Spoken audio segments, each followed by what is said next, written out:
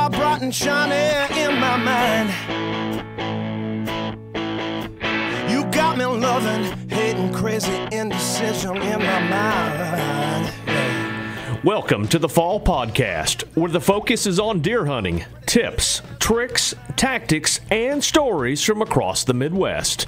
And now, here is your host, Aaron Blasey. Welcome to the Fall Podcast. I am your host, Aaron Blasey, and this is episode number 48. And we have a returning guest this week. It's Greg Litzinger, and Justin didn't get to be on the last one we did because I was just doing everything on my own this time. So, buddy, I'm super excited to have you on this call because Greg is a super awesome guy and knows his stuff when it comes to hunting in general, but public land hunting also. Yeah, I'm excited to have the conversation with him because from what you said, you know, after I came on board, and obviously having listened to him the first time around when he was on, it just really struck me as somebody who, I don't want to say is stuck in a place where people don't typically deer hunt, but he's not stuck there. He lives there. That's where his life is. But it is a state that people typically don't deer hunt, and that's New Jersey. But the people that do deer hunt there, like if you've ever had a conversation or have the opportunity to talk to somebody who hunts New Jersey, they're going to tell you, like, they probably wouldn't trade it. You know, they're gonna take a Midwest hunt any chance they get, but I would bet you 9 out of 10 people are perfectly happy hunting in New Jersey. And the fact that there's public land there is just a double bonus. Like, in my mind, that's awesome. Yeah, and he's been hunting public land for like 30 years, and he's killed some really good deer out there. And like you alluded to there, I mean, he's kind of got his back against the wall. I mean, they can kill like 5 bucks out there, and that's just unbelievable. You know, like here in Michigan we can kill 2 and I think it's too many. I wish it was 1 buck. So that's just crazy how they can kill 5 bucks out there and he's still killing the deer that he's killing on public land, and it's pretty crazy. This is more of a kind of a BS session, but we get into a lot of cool topics, and we talk about scouting this time of year, which we're in March right now, and we talk about the mentality that you should have hunting on public land, which I think is huge because, like we've been talking the last couple weeks, I want to hunt some public land this year. I don't know if my patience, if I can do it, in my mentality, so I really got to adapt and just kind of be a positive, have a positive manner towards the whole thing. Yeah. Like you said, just be positive. It's a different light, It's looking at deer hunting in a different light, and I will tell you, like, having come from New York, I did live upstate. I know for a fact there are a substantial number. I don't know the exact number, but there's a substantial number of Pope and Young record entries that come out of New York State, and 90% of them are from Long Island. Really? Yeah, and I know guys that have killed 170s to 180s in the suburbs of Long Island. If you think about places like Illinois where you typically see people hunting these narrow fingers, between bedding and food, or, just a small strip of timber or a small chunk, like a quarter acre, block. It's exactly how Long Island is, or in this case, New Jersey. Like, there are some mountains in New Jersey, believe it or not. But you get into these urban areas, it's archery only.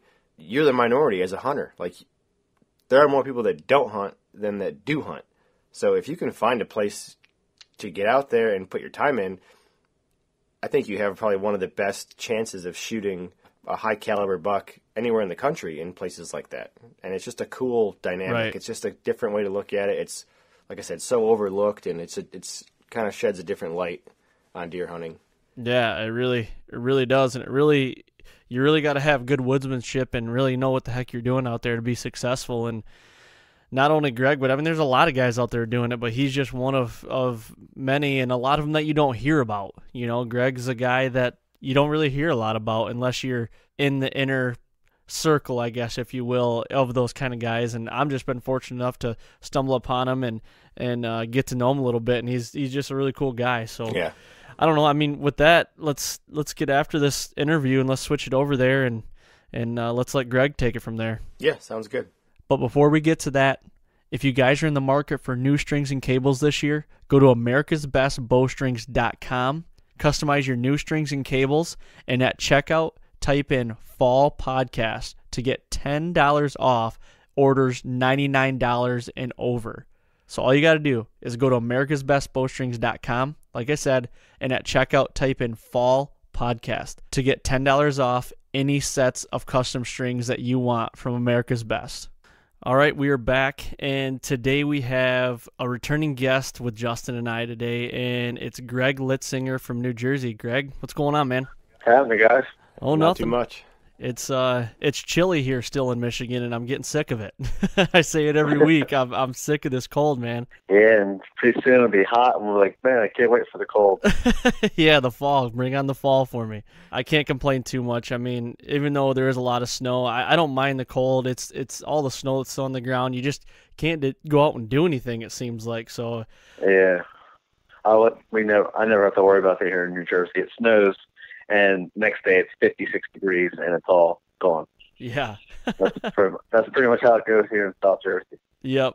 Justin, you probably still got snow out there, don't you, in Iowa?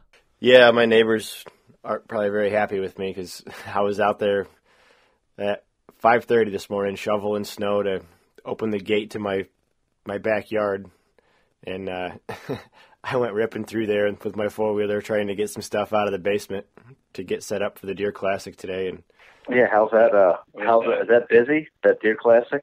it was just vendors today setting up their booths, but I mean, we got in with our stuff today at 9 o'clock, and we drove right in, and there was plenty of people to help us set up and put things together, and we left at noon, and there was a line around the block of people waiting to get in.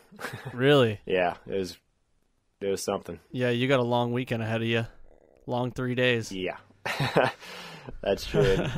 I just spent the last 2 days building the walls for that booth, and I regret to admit that I'm actually sore from that. So now I got to go stand there for the next 2 days and be on my feet for 2.5 more solid days anyway. But Yeah.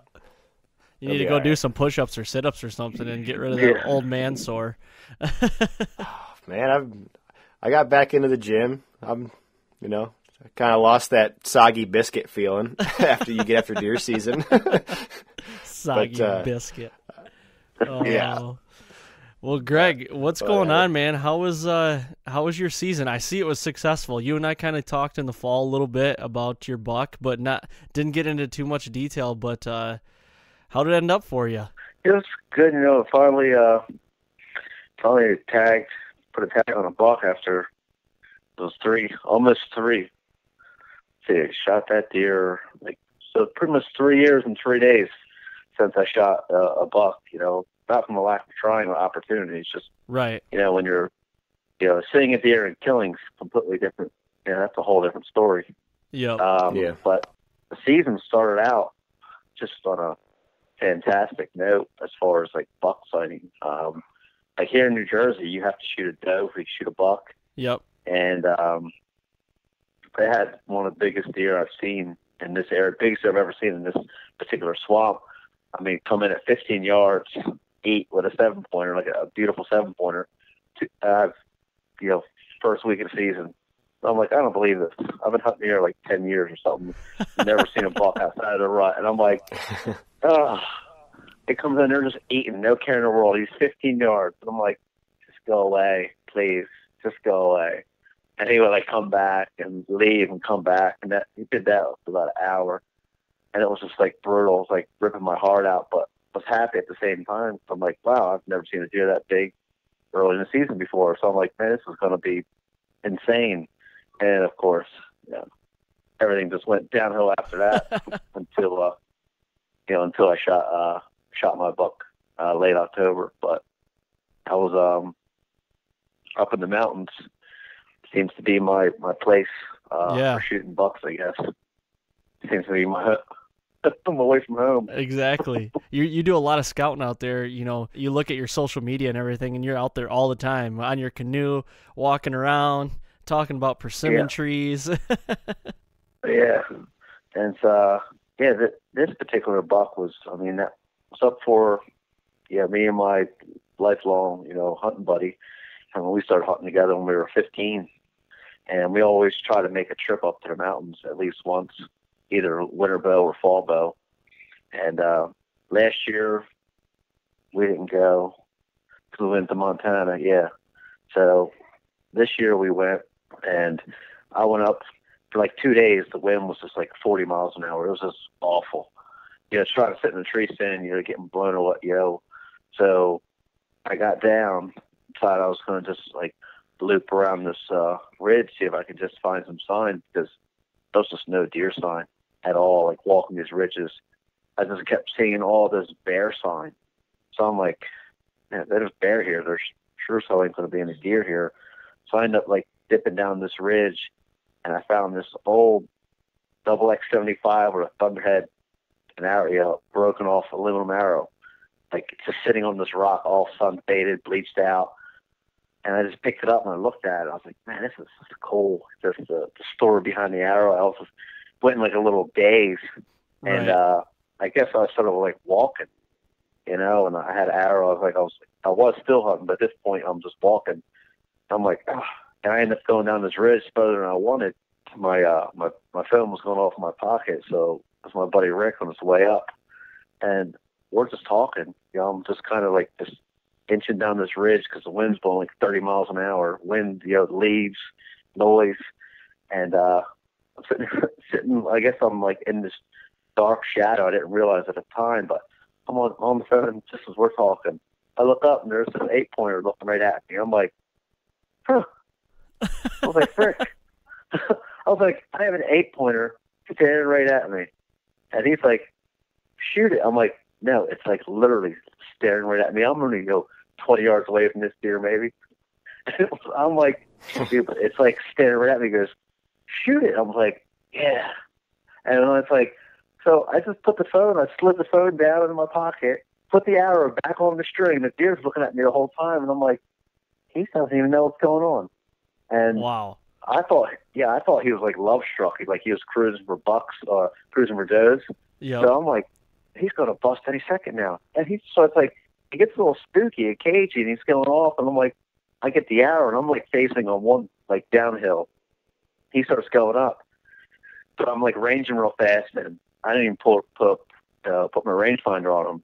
Thank goodness I shoot 3D, because I was like, all right, that's 20. He's going to be like, that's like 32. And, it just happened so fast. And I remember like pulling back, and I was like shooting like crossbody. And I got my stand sticks and my backpack on him. I got 50 pounds on my back. So I'm trying to shoot all the way crossbody to my right. Like I'm a righty, so I'm trying to lean right. My hips are facing like left. And I'm getting a pin on the deer, and it's bouncing off and bouncing on. I'm like, just stay. Because my body's like so twisted up. I'm like, just relax. And I'm looking, I was like, the pin's right where it needs to be, but I just keep bouncing off the deer.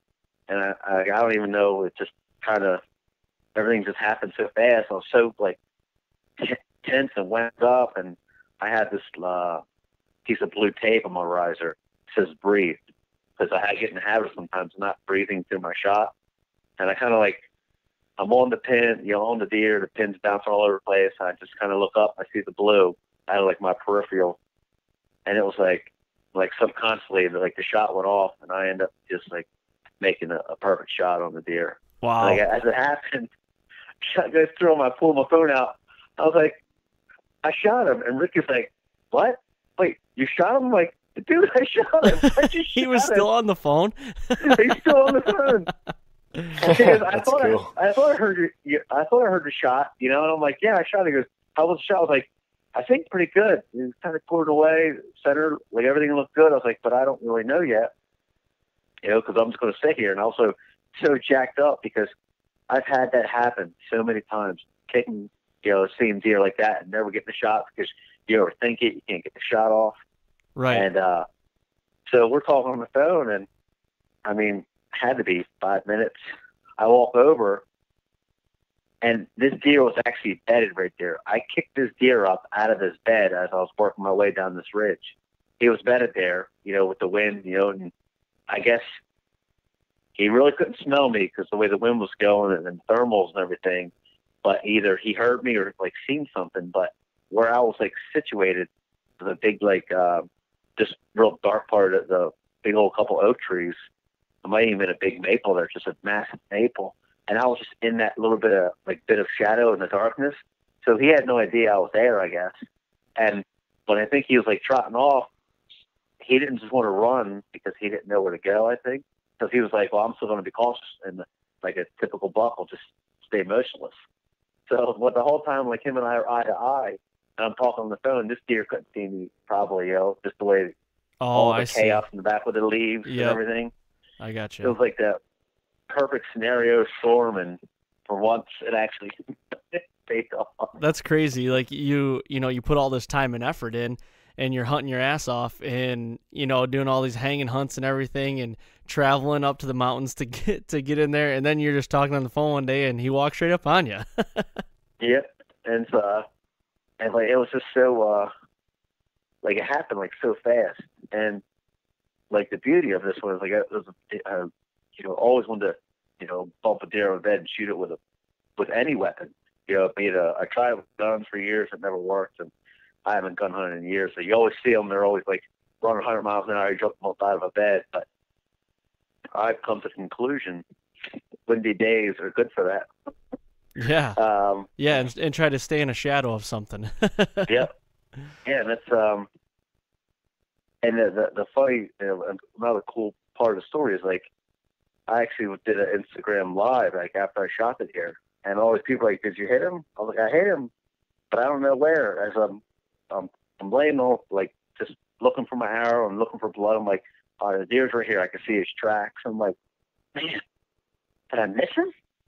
And I'm like, all of a sudden I see like a drop of blood. I'm like, "All right, I got some blood." And the whole thing was like on Instagram live thing, and then you see my arrow, and just that, like, because I'm looking at myself, like, and I was like, on my phone, and like you see the arrows just covered in blood. Blood was just everywhere, and that deer literally made it like 60 yards. Like you couldn't ask for a better shot with that deer. And the best part, he literally ran. I mean, I was only 300 yards away from the truck. He literally ran right to the truck. So I literally had a 100-yard drag. I've never shot a deer in the mouth. Getting that close to the truck, I was like, wow, this is awesome. I mean, this can't get any better. I mean, you literally had it fall in your lap, everything. Yeah. After, almost 30 years, I actually have one of those hunts that some people seem to have all the time. I actually had one. You had one. And it was such a great weekend because that there, and then the next night I ended up shooting a doe on state. We drove around and found this piece of stand I never stepped foot in. I ended up shooting a doe that night, perfect shot. And my buddy was hunting on the ground, and he ended up seeing this big 8-pointer. And so I was like, I'm not hunting anymore. I got 2 deer as it is.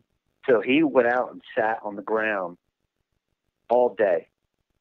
He slept until like 9. And we're talking October 25th, 24th or something. So it's not really rut, but he sat on the ground in the mountains, and literally he shot an absolute mountain toad the last 5 minutes of light. Wow. And I made a perfect shot on it. Yeah, I mean, he hasn't shot a buck in 10 years. And the kicker to the story is the last buck he shot was literally from the same section of woods 10 years ago, and he shot an absolute hammer 10 years prior. And the same, 100 yards away from where he shot that one. So a decade later, he shoots his biggest deer to date. So we shoot that. I shoot my buck in a doe, and he has this absolute, beast of a deer. So we're literally driving home with 3 deer in the back of the truck. That's awesome. That's crazy. It's that's really awesome. Yeah, it's like you couldn't ask. That will never happen again. I was more happy for Rick actually shooting his deer because, he's didn't necessarily get out hunting, but life gets in the way, and wife, kids, and being a contractor, work comes first. And for him to, shoot a deer, in the same spot, we literally shot one 10 years prior. I mean, to the day.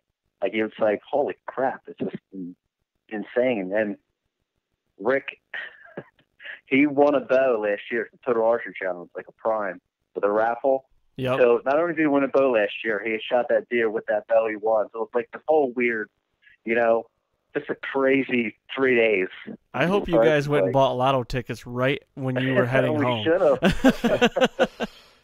Seriously. Yeah, it was absolutely insane, and had the worst weather you could possibly have. You know, it was like windy, like everything that you don't think you'd have success on. Like we, had success on, still hunting, ground hunting, and tree stand hunting, all in a matter of like 3 days on like 3 different pieces of property. Yeah, that's crazy. I'll remember that forever, I'll tell you that much. That's just one of those things, like, just gnarly. That's a trip you'll never forget, for sure. Yeah. You were briefly talking there how you, like in New Jersey, you have to kill a doe before you kill a buck. I'm glad you kind of brought that up. I've been wanting to know, Wisconsin didn't earn a buck for a long time, if you want to call it earn the buck, but you had to shoot a doe before a buck. Do you think that's beneficial, to have that law like that? Do you like it? No, I think it's the fact that we have I hate sounding like I'm complaining or whining, but I know of half a dozen people who just call deer in opening morning to get a doe tag, and they have either one of their buddies will shoot a doe, and 9 times out of 10 it's a yearling, buck or a yearling. They're damn near out of spots, and they literally would use that deer. Like everybody will call and check that deer in. There's a group. I personally know groups of guys that do that, like teams, whatever. The cool thing to be is on a hunting team, I guess. I don't know. But literally, they will use that same deer for everybody, and it's like, for me, that's just not me. I don't know. I don't say I was born, raised differently or raised with better morals, but for me, I don't see the benefit of having earn a buck. Like, I understand the management standpoint from it, but at the same time, I struggle with it because I don't see how it makes that much of an impact. Because I think the earn a buck is for them to try to take some does out of the herd. But we pretty much, some of the zones I hunt have unlimited doe tags, so technically you can shoot 5, 6, 7, 8 does. So having an earn a buck in a place that has you can shoot a crap load of does, to me, the number things just doesn't add up. Yeah, I agree with you, because this is my first year hunting in Iowa, and you can buy 5 doe tags per day here in any county. Like, as long as the quota is not met, you can buy up to 5 a day, and you don't even have to shoot a buck. That's crazy. I didn't even know that, I guess. If the answer New Jersey has, for the doe problem, or the assumed doe problem they have, is to shoot a doe to earn your buck, is... Well, I look at it because I've had to pass up bucks. Like, I don't shoot a lot of does to begin with. I'll shoot enough to keep my freezer full. Try to shoot 1 or 2 a year. Do my part, or 1 or 2 in the fall, like 1 at winter bow. But I passed up on numerous bucks, because I couldn't shoot doe, because it's just one of those things where it's like, well, here comes the buck. Well, no doe tags. So if you're looking to drop deer numbers, like I could shoot a buck opening morning. There's a deer that's out of population. Plus, he's not going to breed. There's less deer on the grand scheme of things. Yeah, you want to reduce deer numbers statewide. You need to make the season longer. Start it sooner and close it later. Give people the option or the opportunity to shoot more. Yeah, well, ours in Jersey, our season starts the 2nd week of September and goes to end of January. Like, it's a long season. That is a long we're a populated state.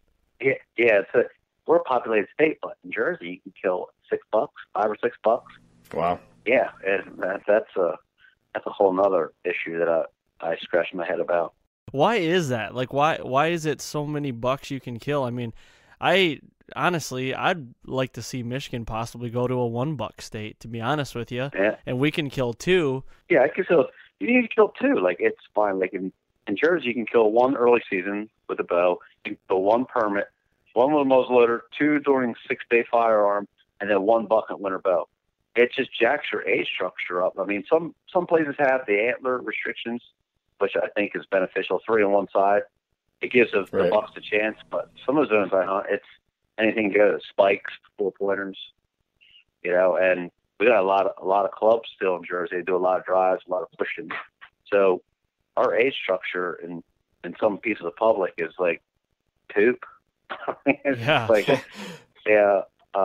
And I get guys that don't bow hunt, they gun hunt, and they only kill $2. Okay, I mean, it's a meat thing. Like I get it.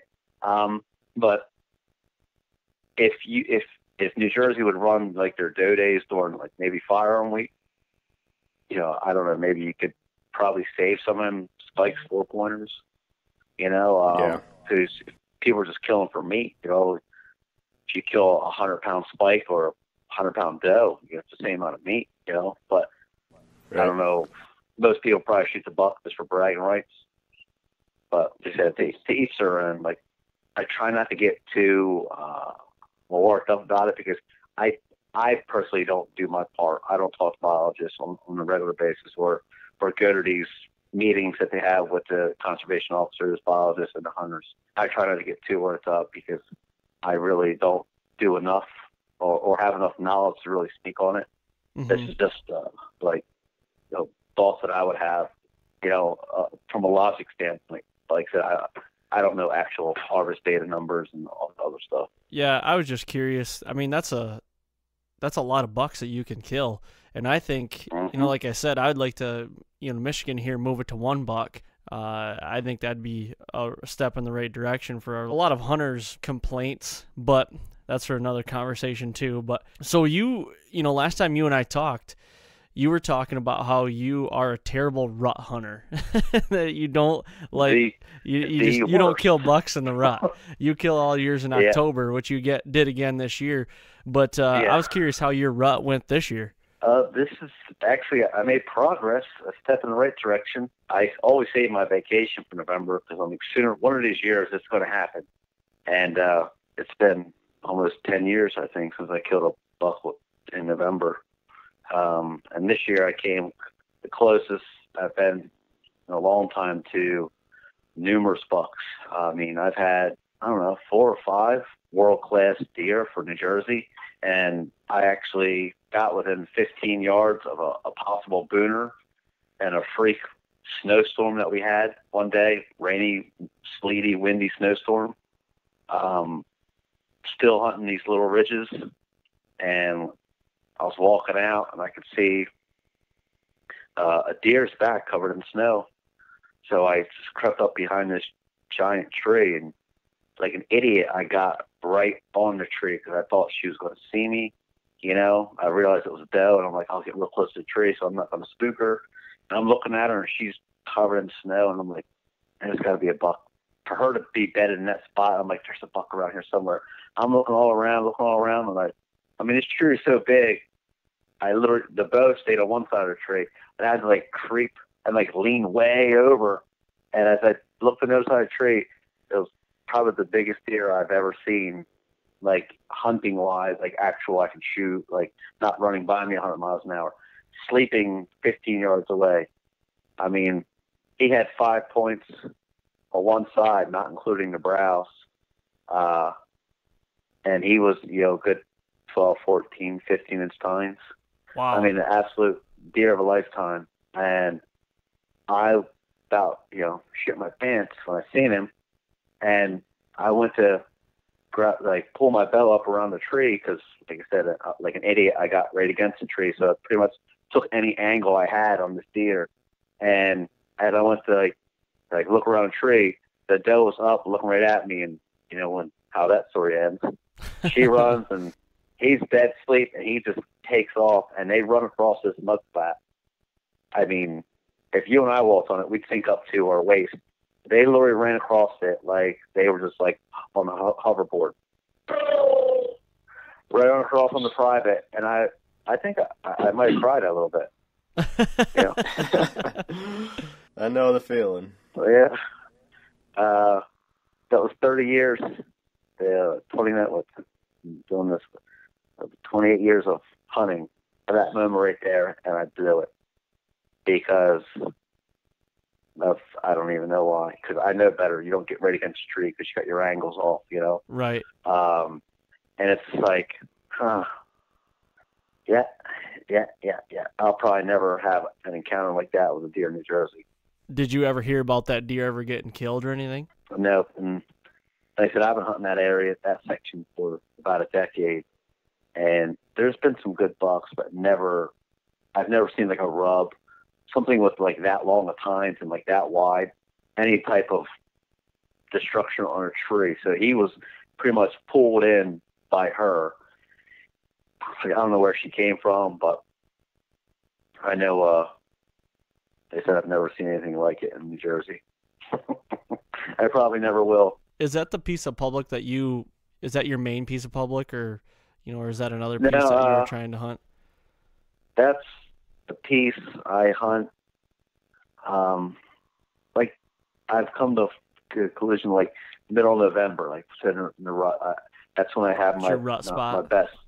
Yeah. Early season says a lot of those.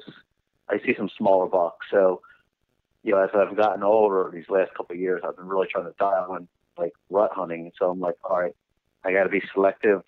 I'm like, I hunt this and that one there. You're pretty much blowing out where I hunt it. Where those deer were, you're pretty much blowing out to hunt it. So you get like really one sit out of it, because those are. I mean, there's just so much heavy pressure, a lot of bait, a lot of baiters, and it gets hit hard with the gun hunters. So literally, it's a one or two sits, during the rut, and move on. I gotcha.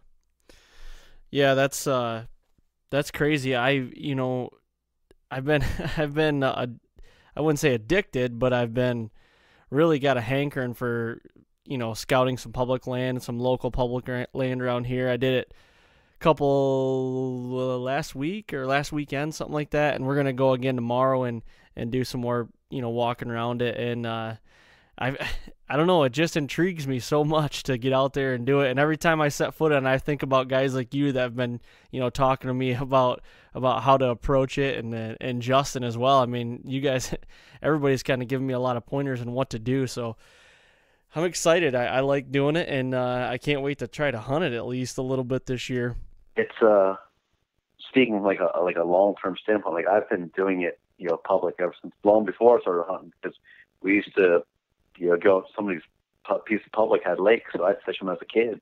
So I was always in these pieces of woods and public, and it's refreshing to see people get drawn into like the public aspect of hunting, because it gets really like it's a pure form of hunting almost. Because you're not only battling, you're battling a lot of elements, and it really forces you to step your game up. And my whole idea was putting myself on social media, because I mean, all I have is Instagram. I don't on YouTube. Like I don't have Facebook or anything like that. Like I just want someone to look at what I'm doing and be like, man, if he's doing it, I can do this. Like I want to inspire those people. I get like messages or like talk to you guys that, they think, because I personally don't think I've done anything extreme or above and beyond to warrant recognition. But I guess what I've done resonates with a lot of people, and how I've done it, how I've gone about it. So when I get these messages, it's like, it motivates me to, keep, trying new techniques, because, like the bed hunting and the avenue, like I've been doing that a long time. And now I'm trying to step my game up to be like a rut guy. Like I want to kill deer in the rut, so I can give people like my take or views or like my stories on that. I think it would help me come around as a more complete hunter. I would just love to kill deer during the rut and share my experiences, on videos or knowledge or what not to do. Because I can tell you what not to do during November. I'm the king of that. Yeah, but I get excited. Yeah, for sure. And that's I mean, if you don't get excited, why are you doing it then, right? Yeah. And it takes I would think it takes like a certain mentality to be able to hunt public land, and patience and stuff like that, because you probably walk up on a lot of guys, or a lot of guys walk up on you, and you know, you always feel like you're walking on eggshells when you're going into the woods. And it's like you want everything to be perfect. So it's like, you know, you got that scenario, crisp, nice, frosty morning. You get into the stand nice and quiet, first light, and then all of a sudden you hear a twig snap and you look back and there's a guy walking underneath you. Like, how do you deal with that? Like, I know it's happened to you before, but how do you deal with stuff like that? When it does happen, I've gotten a lot better at controlling my emotions. Like I've talked about this with Aaron and Zach from like the hunting public now. They like deer. They don't get worked up when things get aren't aligned. You know, in the morning, like that buck's going to his bed and he cuts a track. He doesn't get all frazzled. He goes, "Oh, all right. Like I can go here." Like they have. I guess they keep a cool head. I've tried to take that same approach. You know, you don't really react to those things. Like you respond to them. Like reaction is very, very negative. You know, can carry a very negative vibe to it. So you see that, you can't get frustrated. You know, that's the best thing. It's woods. It's public. Do your best. Take a deep breath and be like, all right, how can I make this work to my advantage? Or if he's going there, you got to like sit. I always got my stand at 6. So if I know he's going this way, I'm like, that's where I planned on a deer coming from. So now maybe they're going to be wind bumping. So like I'll get down and go somewhere else. And a lot of times those moments will actually put me on a better deer or a better opportunity because that you're using that guy to your advantage. But most people get, you know, sick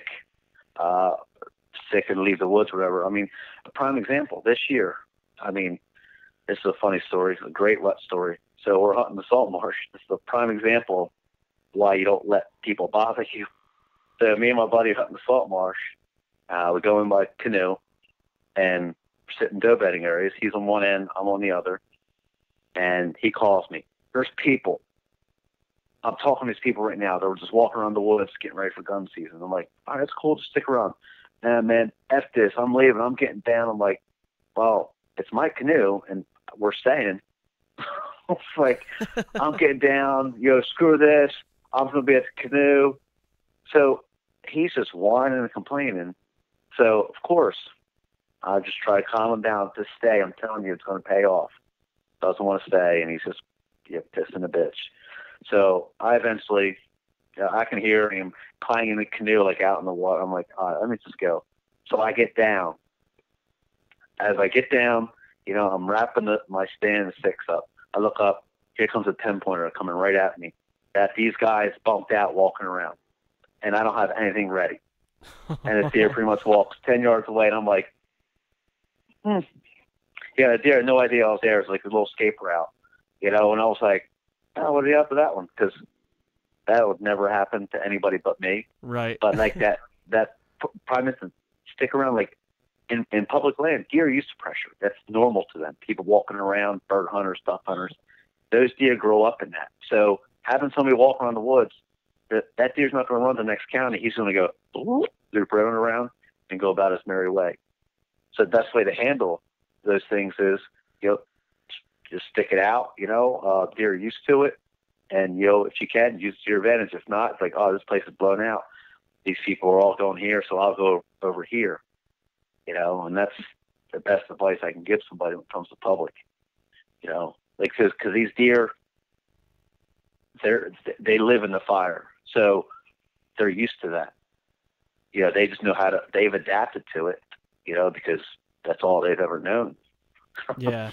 Yeah, I always have this feeling in my head. It's like you just said, they live in the fire and they know, for the most part, where people are coming from.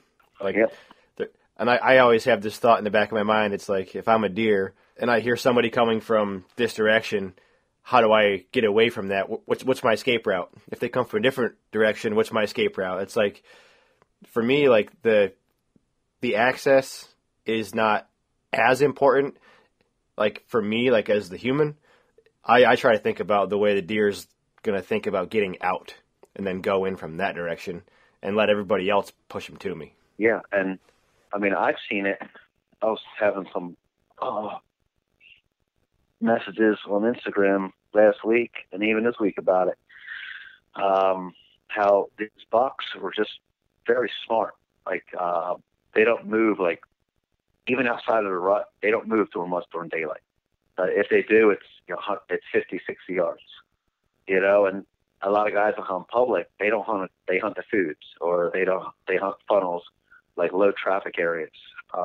They're good funnels when deer comes through, but the odds of deer coming through is, not very high. So public, bed hunting is, aggressive bed hunting has really been, my saving grace as far as shooting, seeing/shooting mature deer, like getting as close to the bed as possible. And most people in public, they're just, poking and hoping, because here in Jersey, baiting's legal, and I would say 50% of the people bait. So these dudes are walking the same route, coming in the same time, doing the same exact thing, and the deer are like, all right, like clockwork. Oh, here comes Freddy, 20 minutes for light. And those older deer are like, I'm good. And they just learn to, either hunt the hunters, basically. The deer be bedding near where hunters might be coming in. No hunters come in. He knows he's got this list to himself. He'll go about his merry way, So that's why, having like different access than most people can pay off, and different exit than most people can pay off. Yeah.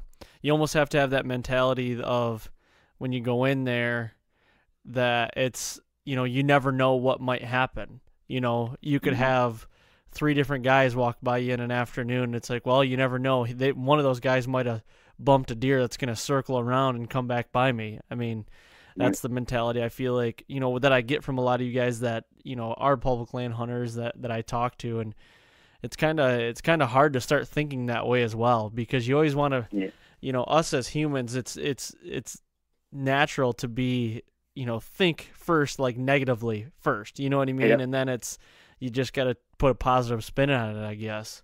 Yeah. If you can understand, like I tell people, I think I heard John Eberhardt, first time I've heard it in that context, but the predator-prey relationship, like once you truly understand that, like we're predators, they're prey.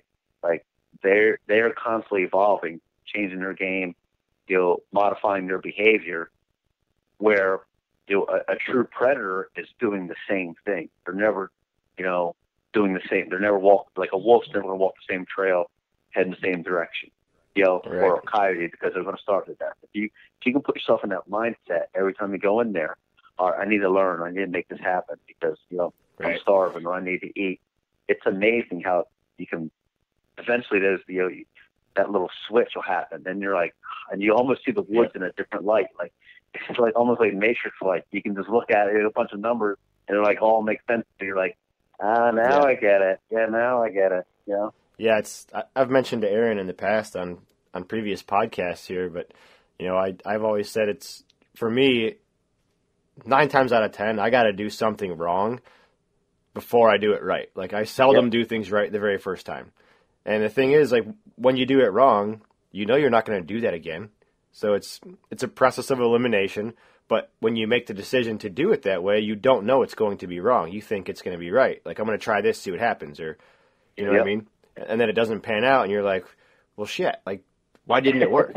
How am I going to tweak this? And then, it might take 2 or 3 of those times, and then you're going to be successful. And like you said, that predator thing, you're adapting, you're evolving to the circumstances, the conditions, the situation, the response, that the prey has based on other things like pressure and weather and just all that stuff. Like it's a constant game of cat and mouse. And speaking of like evolving, like this year, I ground hunted for years. I mean, 16 years ago, I had my best season ever, like 3 bucks, all from the ground, like all mature deer.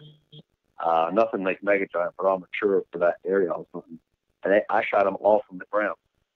And because hunting from the ground allowed me to make adjustments, like as the moment was unfolding, like, all right, I got no opportunity here. I can like sneak down this dirt ditch and get set up here and shoot the deer. So last year I started getting into it again. And this year I really, on windy days, after I shot my buck, I was on the ground still hunting. You know, rainy, I was on the ground still, like heavy rain, the ground still hunting. I wasn't wasting my time sitting in a tree because, like, anybody hunting long enough, those conditions, the deer, they just don't move very much, like even during the rut. You know, so if they're not coming to me, I'm going to go to them. And I found some really good areas this year doing that. You know, and almost got a couple shots off, which is pretty insane when you think about it. Yeah, and that's another thing I've got a question for. You know, I watch Whitetail Adrenaline, and I'm sure you guys probably do too. You know, the DVDs with Jared and those guys. You know, and I'm interested to know, like, when you're walking through a piece like that and still hunting, like, how do you approach that? Like, when you're going in, are you only walking, 20, 30 yards, stopping for about a good 5 minutes, glassing? Like, what's your approach to that? Me, I just move slow, and I have the binoculars like on the chest and and the rangefinder. But I find that when it gets real thick brush, I'll use that. But I still hunt in areas where I know deer are going to be bedded or close by. Either I can cut a track or something. If I cut like a fresh track, or like see some movement, and then I'll really slow it down and kind of tackle it. But basically, I try not to overthink it because I have a tendency of like running a million different scenarios that I probably shouldn't be running in my head, and then it just messes me up. And I'll go here, and I try and just rely on that instinct, that predator instinct, I guess, if you will, that gut instinct. And it's usually your gut instinct. Yeah, it's your first thought, before you start talking yourself out of it.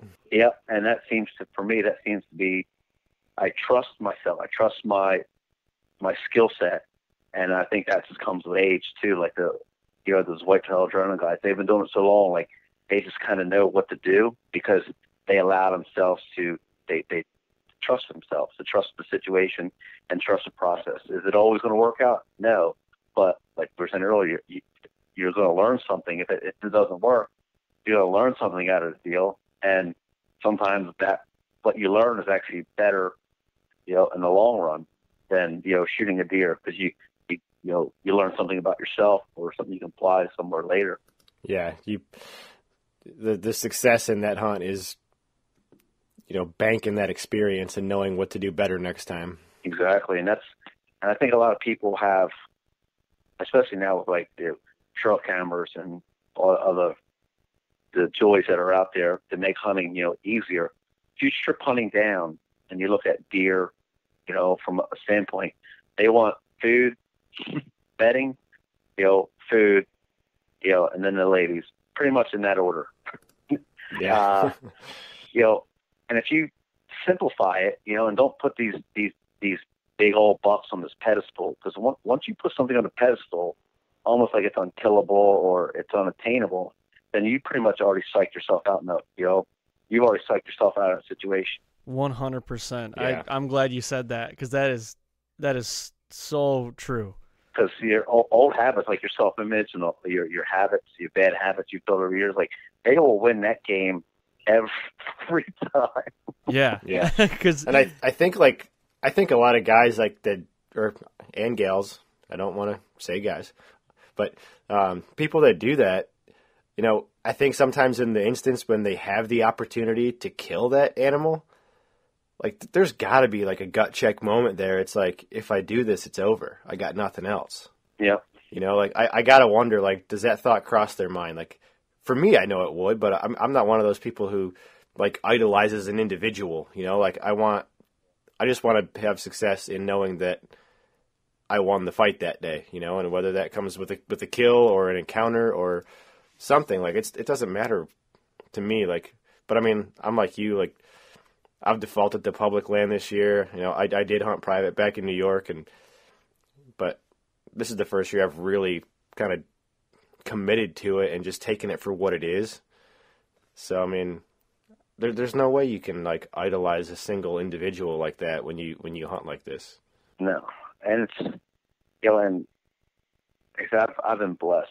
Fortunately, like my dad's a really good woodsman, and he's never he's killed a lot of deer, but my dad's a killer. Like he's not a mature deer killer. If we were ever starving, I'd want my dad with me because he just knows how to understand deer movement in a way that, you know, I grew up having that guy as a mentor, role model. So I was a killer for a long time, and to make that switch from a killer to like a mature deer killer was a hard, long switch to make because, like you saying, like, oh, your self-image, old habits died hard, and I psyched myself out on a lot of deer, talked myself out of shots. I can't make that shot. You know, he's too far to that twig or that branch. And now, you know, I don't ever second guess where my shot's going to be. Like, I don't second guess like my movements or like that gut feeling. I just go with it, you know? Yeah. And that's just something that comes with time. And some people probably have a better handle on it at an earlier age, you know, than myself, I guess, my person. Yeah. And, you know, I think, I mean, I agree with you 100%. And one thing I would add to that is it goes back to that predator-prey thing. You know, no matter how you break it down, you're always the predator. So, like, do you have that instinct or don't you? Like, it's a fact. Not every predator is the one. Like, you could have two coyotes, like a male and a female pair. You know, they're not both hunting, you know, equally successful, you know, successfully equal, or, you know what I'm trying to say. Yeah. You know, it's like lions, you know. The females hunt. The males don't hunt for the most part. Only females do. So it's like, you know, there's a natural instinct that all predators have. Like, you know, you've got it or you don't. Yeah, and that's, I mean, I think that's the beauty of like hunting and like fishing is you don't necessarily have to be genetically gifted, like physical specimen on any brands. Like, you just got to be smarter, and you know, it's not really hard work. It's smart work. Like, when I scout and people tell me all the time, like, oh, it looks like hard work, it's a lot of work. It's not really work, you know. I'm enjoying what I'm doing, but I do it in a very smart, you know, now, like, I got kids and stuff, like, my scouting and hunting, I have to be smart with my time. You know, like, for me, I'm an October killer, so I don't necessarily take vacations in October, because I know I'm going to kill a deer on the weekends in October. Like, that's my mindset, where I save all my, you know, 3 weeks vacation for November, you know, waiting for that magical switch to happen when I start killing deer in November. Yeah. You know, you have to play to your strengths, you know, and you have to work with what you have. Don't concentrate too much on your weaknesses. You know, for me, like, I don't shore up my weaknesses more than I, you know, try to amplify my strengths. You know, like my scouting is on point. You know, I can scout a piece of woods on any type of terrain fast, get an idea how it is, and usually it takes 3 years for, you know, things to pan out. And I think a lot of people want it too fast. Yeah. It takes time, especially public, because, I mean, this year I had a lot of encounters with bucks, few encounters with people. But when you hunt a 1,000-acre piece, half of it's marsh, half of it's woods, I don't know who's in there during the week, and I come hunt it Saturday. I could be in the best spot in the world, but when you hunt public, you got to have like that 10%. Like, I used to think, like, I'm not lucky, I'm skilled. You got to have a little bit of luck on your side. You know, like, right. you have to have the perfect. Everything has to line up. The stars have to line, and nobody has to be in that piece of woods for a day or two, or no coyotes, you know, or no, you know, that deer's crossing the road and somebody stopped and shined the light on it, and a deer ran further than he normally would have. Like, all these things have to line up. So there's a definite bit of luck in public. You know, I used to think it was all skill, but you got to have that 10%. It's probably like 90-10 or even 85-15. Yep. I agree. You know, Greg, when you're scouting this time of year, you know, we're in February now, end of February, going into March. What are you scouting for on public land? For me, I look for new bedding opportunities, or if I have some close encounters, I look at how I can tweak those areas. As I said, I've gotten older and less time to spend in the woods. You know, I try and not scout too much, or I used to like to scout Saturday and Sundays, 8-10 hours a day, all over the place. And I had stands and trees, ideas for days, and I would hunt maybe a third of them, not even. Right. So now I'm a little more selective. Like, all right, this piece I'm really diving into. This would be my second year scouting. 2.5 years scouting. I hunted it late season a few years ago. So I'm really starting to try and dial in certain spots now. It's like I'm getting in that 2 to 3 year mark where I'm expecting, good things to happen, because I understand people, because it's salt marsh, like the tides, how long it takes me to get there and how long some of these spots, because I'm out, I got a mile walk out in the marsh so I don't blow out these deer on these little islands. And when you're walking there in the pitch black, or walking out in pitch black, it sucks. There's a lot of hiccups. People are like, oh, that ditch is really deep. Yeah. I need to find a different way around because I will sink and die if I fall into that. Right. So this year's this time of year it's beds, and so I've been really trying to focus on my rut set up, especially water access. These last couple of years, getting back into canoe hunting. So doe bedding areas, trying to find some persimmon trees that are near some doe bedding areas for that late October, Halloween. I call it the Halloween rush, when, you get some bucks on their feet moving. And I find around here in New Jersey, up until about November 2nd, some people in the woods, but it's slowly starting here in New Jersey, starting to ramp up. So I got pretty good section of woods to myself until about October, November 4th, and then it's like all hands on deck. Every jabroni's out in the woods hunting, it seems. Yep. And that's why I think it is around here too, in Michigan with the public land, the guys, the locals, and people that I talk to that hunt the public, is the bow hunting pressure. There's not a ton of it in a lot of these pieces, but once November 15th hits, which is opening day of gun season, you might as well not even go on it, and it's just a lot of people out there.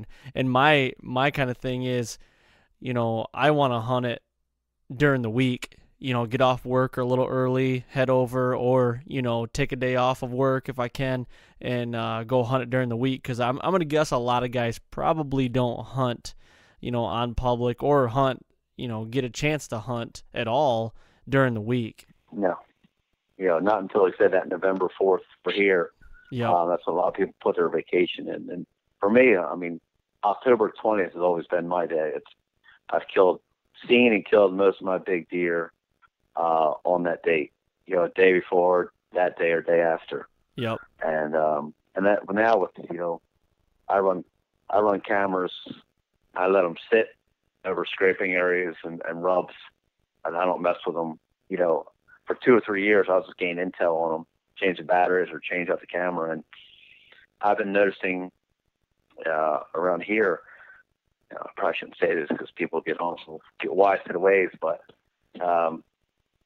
October 15th, I'm getting a lot of daylight activity of bucks starting these scrapes and starting these scraping areas.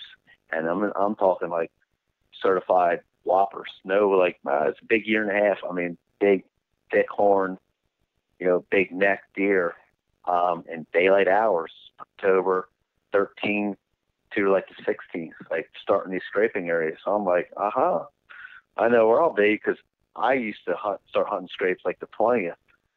So I'm like, oh, all right, and I'm getting this pattern in a couple sections here in Jersey. So I'm like, all right, I know where I'll be, come next, October 15th. Yeah. Setting scrapes, because I never would have thought, setting scrapes. Yep. And maybe it's because I'm doctoring the scrapes up, or they're trying to be the first one to the game with a doe's getting it eat. I don't really know why, but these last 2 years, a lot of daylight activity that time, so I'm going to give that a crack.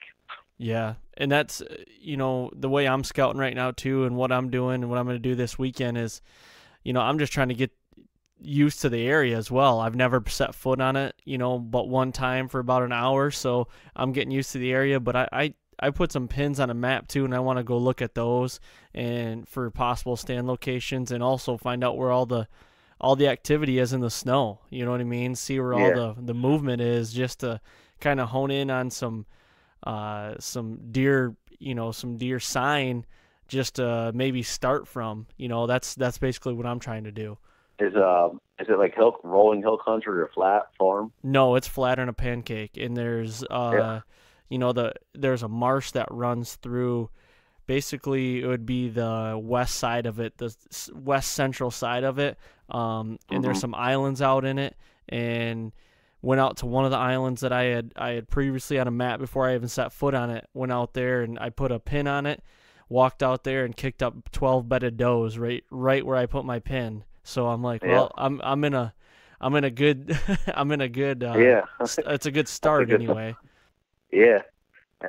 And that's they said there's marsh areas or havens for does and bucks, but they're marsh. Speaking of marsh, they've got to be the most frustrating spots to hunt. Yeah, I've seen some just absolute big deer, and like they're coming and like, oh my god, they get ready and like they go through like this little brushy section of marsh. They never come out. You're like, where did you go? Where? Why? Exactly. Yeah. No, you just won't disappear. Yeah. And it's like, I had that spot this year. I had a giant 8-pointer come through, and it was so windy. I'm like, I didn't dress at all for the day. I didn't check the weather. I'm like, oh, northwest wind. I didn't see the 40-mile-an-hour burst of wind. So I'm sitting in this tree, like one stick high. I mean, I literally had to face away from the wind. Like I was just like cold. Like I felt my soul like leaving my body. I was so cold.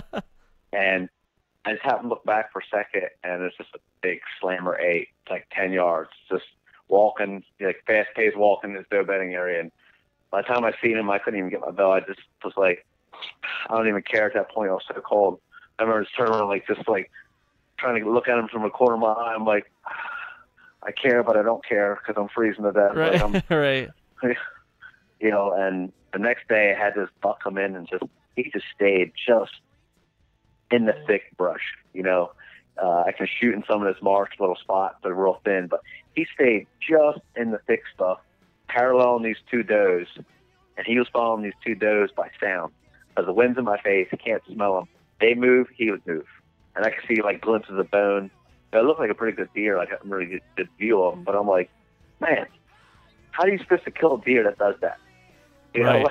This is like, I'm right there. He's 20 yards away, 25 yards away. And all I see is just a little bit of bone every now and again. And the does would move these little section of reeds, like he just parallel them, like 20 yards off. I'm like, that's just so frustrating because I won that game, in that cat and mouse game, but no shots. You can see him, and it's like, I hate the marsh. I love it. I hate it. Yep. Seeing them and killing them is 2 different things, man. Yeah. Well, cool. I want to kind of wrap this up here. We're right at an hour, and I want to thank you for coming on again, man. It's always a pleasure to have you on, and we'll have to do it again for sure after you kill another one this next year. I'm really focusing on. I actually got a little whiteboard, and I got my little goal statements. Another thing for your listeners, if you're going to be a consistent killer, you have to keep notes. I used to be a really good note taker. I had stands and directions and travel routes, and I stopped. I got away from it by being lazy or arrogant or whatever. But this year I'm back on it, and the number one goal is to find doe bedding areas, because with having a newborn, time is limited, so I need to make these November hunts count. If you could see me, I'm raising my hand because I'm right there with you. Yeah. Yep. Yeah. Back to sneaking in and out of these doe bedding areas. And plus, I just want to say I killed one. I want to kill when deer are dumb and stupid, not when they're super smart and cautious. I want to shoot a dumb deer for once. Right. Yep.